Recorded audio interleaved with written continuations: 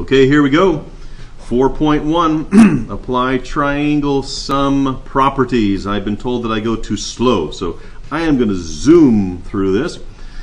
And there's a lot of information. A lot of this stuff you know already. Okay, so you're familiar with this stuff, but make sure you pay attention because you do have some problems down here that you need to be able to do on your own. And I am not going to give you full credit for this homework assignment if you simply just copy down what I have here, right? This is to help you to think, so please hang with me. Pause the video when you need to, back it up and replay it, or just pause and think about it. Please make sure that you are using your brain and not just copying stuff down. We're looking at Chapter 4, Section 1, Apply Triangle Sum Properties. How do I classify triangles? You know how to do that. And find measures of their angles. So let's first remind yourself how to classify triangles. We can do that by their sides or by their angles. When we classify triangles by their sides, either we have none of the sides that are congruent, none of these sides are the same length, that's called a scalene triangle, or two of the sides are congruent, meaning they have the same length. And notice here that I put in red, so if you would emphasize that somehow in your notes, those congruent markings, these two sides of the triangle are congruent. And as you know, that's an isosceles triangle. And by the way, in an isosceles triangle, these base angles are also congruent. So let's put little arcs there telling us that those two are, the base angles are congruent. But the main thing is that two sides are congruent. That's an isosceles triangle. And then when all three sides are congruent, that's an equilateral. Lateral means side, equa means equal, of course, so equal side lengths, all three of them. Now notice here, they could have put just one tick mark for each of these, as long as they are the same markings, but maybe they were trying to distinguish that from over here, and so you would not be confused that, hey, there's one tick mark here, there's also one tick mark over here, maybe these two sides are congruent with each other. So maybe that's why they use double tick marks. So there's different ways, as I've talked about, different ways of designating congruence. The main thing is that they have the same markings on all three of them there. And then, so that is classifying triangles by sides. Let's classify triangles by angles now. And you know that if all three of the angles are less than 90 degrees. And here we're talking about interior angles. So this little diagram, it's hard to see on your copy, but if you would emphasize on the inside, you know, interior means inside, emphasize these inside angles, and these are interior angles, in contrast to exterior angles. So here's the inside of the triangle. On the outside, over here, these are exterior angles. Now to understand or to identify these exterior angles, you have to draw auxiliary lines. Auxiliary. So please label these lines that extend beyond the triangle. We call those auxiliary. For example, you might have auxiliary power to a certain system, so it's on the side. It's not the main thing, but it's auxiliary, it's on the side, it's a backup. So here are lines that extend beyond the true triangle. Those are called auxiliary lines, and the angles created here are exterior angles. And you know that these exterior angles, these two here, these opposite angles created by two lines that intersect, what are those? What's the relationship between those two angles? They are vertical angles. So these two exterior angles are congruent with each other, and also this angle out here is vertical with this interior angle. So these two angles would also be congruent. So when we are classifying triangles by angles, we're talking about their interior angles, and when all three of the interior angles are acute angles, then the triangle is an acute triangle. When one of the angles is a right angle, so emphasize that little box there for a right angle, then it is a right triangle. And let's go ahead and write the word hypotenuse. Hypotenuse, please identify that. It's the side that's opposite of your right angle. And you know that the hypotenuse will always be the longest side in comparison to the other two legs here. And then an obtuse triangle is when one of the angles is an obtuse angle. And of course, obtuse angle means it's greater than 90 and less than 180.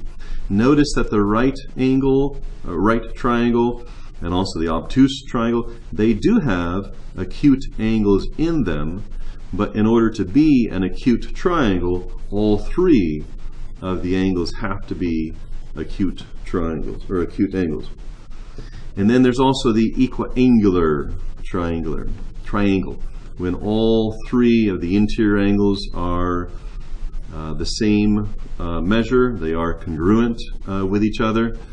And we will discover in just a minute here that each of those angles is 60 degrees, because the sum of the interior angles of any triangle is 180 degrees. And I just told you that these three angles are congruent to each other. That's what it means to be equiangular. And so you take 180 degrees, divide it by 3, and that gives you 60 degrees. We'll emphasize that in just a minute. So when the sides of a polygon, poly means many, gon means side, so a many-sided closed figure, are extended, other angles are formed. That's what we're talking about here with the auxiliary lines. The original angles are the interior angles, the angles that form linear pairs. Remember linear pair? So here we have a line that comes out, and we have a pair of angles that create a line. These are linear pairs. The angles that form linear pairs with the interior angles, those are exterior angles. This guy out here is an exterior angle because it is a linear pair with this interior angle. So here we go. Triangle sum theorem. And theorem means something that we can prove. It's not an axiom or a corollary. That is, not corollary, what am I doing? Axiom or, and I am forgetting the name, something that's accepted to be true without proof. And I cannot think of the name. It's a axiom or postulate. There it is. Woohoo! You probably had it before I did. Postulate. Here we're talking about a theorem. It's not accepted to be true, like a axiom or a postulate, but something that's proven to be true is a theorem. And we'll prove it in just a minute, or down the road I'll prove it to you, that the sum of the measures of the interior angles of a triangle is 180 degrees. So it does not matter what kind of triangle it is, the sum of these interior angles will always be 180 degrees. Let me just show you that real quick so you have a visual on it. The easiest way to see that, I think, is the 45-45-90 triangle. And see, obviously this is 90 degrees. 45 plus 45 is also 90 degrees. 90 plus 90 is 180. Or we could create a 30-60-90 triangle. And 30 plus 60 is 90. 90 plus 90 is 180. It also works for an obtuse triangle. Say this was 100 degrees and this one over here was 50. I would know for sure that this other one would be 30, because 50 plus 30 is 180. I'm sorry, is 80. Plus 100 is a total of 180. Or if I had an acute triangle, 50 plus 50 is 100. Plus 80 is 180. So those are just 4 examples, but it will always work. Does not matter what kind of triangle it is, the sum of the interior angles of any triangle will be 180 degrees. Now, based on that, we can create the exterior angle theorem. that tells us that the measure of an exterior angle of a triangle is equal to the sum of the measures of the two non-adjacent interior angles. So we're familiar with adjacent. Remember, adjacent is right beside each other. So these two angles, for example, are adjacent to each other. Non-adjacent, of course, means that they're not adjacent. So that's one way of saying it. Easier, I think, is to call them remote interior angles. So what they're saying is that this exterior angle is equal to the sum of these non-adjacent interior angles, or we're going to call them remote interior angles. Remote meaning far away. This is a interior angle that is adjacent to our exterior angle. These other two here are the remote interior angles. So we're saying then that the measure of this exterior angle is equal to the sum of these remote exterior angles. Okay? Now, remember we talked about axiom and postulate. Those are accepted truths. And then conjecture is a statement that's presented forward as something that may be true. And we look for a counter example in order to shoot down that conjecture. But if we cannot find one, then it becomes a theorem, something that's proven to be true. Now let's talk about a corollary. A corollary is something that just spins off of or is easily proved from a theorem. So a corollary to a theorem is a statement that can be proved easily using the theorem. So the corollary below follows the triangle sum theorem. What we're saying that once you prove the triangle sum theorem, then a corollary to that theorem is this guy right here. And it is that the acute angles of a right triangle are complementary. So therefore, we know, of course, that the sum of the interior angles of any triangle is 180 degrees. So if this is a right triangle, this guy is 90 degrees. So since the sum is 180, if we take away this 90, we have 90 degrees remaining between angles A and angle B. And when the sum of two angles equals 90 degrees, we call those two angles complementary. Remember, if the sum is 180 degrees, we'll call that we'll call that supplementary. But in this case, the sum is 90 degrees, and so they are complementary. Okay, let me prepare you now for question number 3 that you have there in your notes. And so let's look at this example in your book. Here's our triangle. These are our interior angles. This is an auxiliary line that extends outside of the triangle. And this is an exterior angle. And you will remember that this exterior angle is equal to the sum of the remote interior angles. Remote means far away, so these are the two angles, interior angles, that are farthest away from this exterior angle. So in order to find what the measure of these angles are, or first of all to solve for x, we can find that we know that the relationship between the exterior angle and the remote interior angles is that we add the sum of the interior angles equals the exterior angles. That's what we're doing here.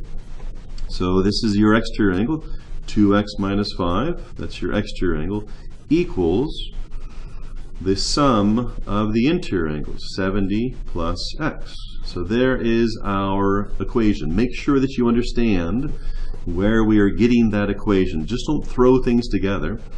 Understand the geometric relationships between, first of all, understand the labels of identifying that, hey, this is exterior angle, these are your remote interior angles, and then know the relationship between them, and then you can create your equation. And now that you do, the rest is just simple algebra, And I guess here we are doing what? Adding 5 to both sides. This becomes a 75. And then subtracting x from both sides. So this becomes an x on the left-hand side. So x equals 75. That feels good. But wait a second. They're asking for the measure. Remember italics M? The measure of angle JKM. Remember the center letter is always going to be your vertex, so JKM. So we're looking for the measure of this angle. What are they asking for? Don't even have that thing identified. So how do I find the measure of this angle?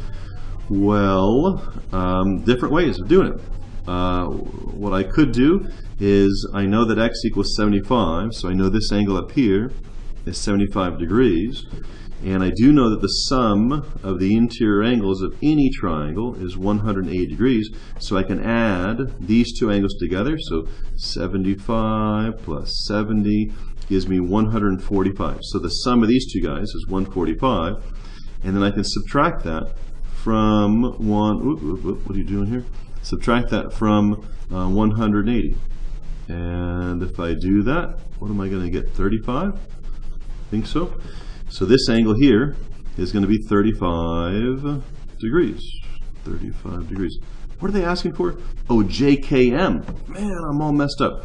I was doing JKL to find this angle here, but they want JKM. Hey, now that I've done this hard work though, this guy being 35 degrees, I do know that these two, what's the relationship between these two angles? They are adjacent angles. They're also a linear pair. Therefore, they are supplementary.